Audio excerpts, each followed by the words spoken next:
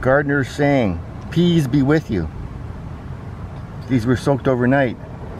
These are just peas. You can buy it from supermarket.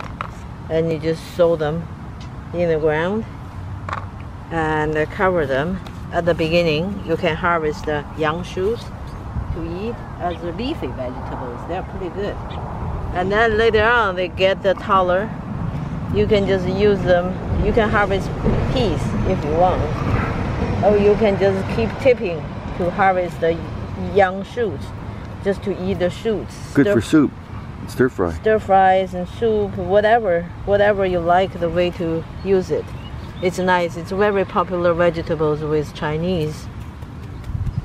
And they're easy to grow. You can do multiple batches throughout the summer. That's right, they grow pretty fast. Yeah, they are. And these will grow about 2 feet, 3 feet maybe, if you don't tip them. Yeah, but you tip them, they get bushier. Ah, that's it's the nicer. idea. Yeah. So, peas be with you.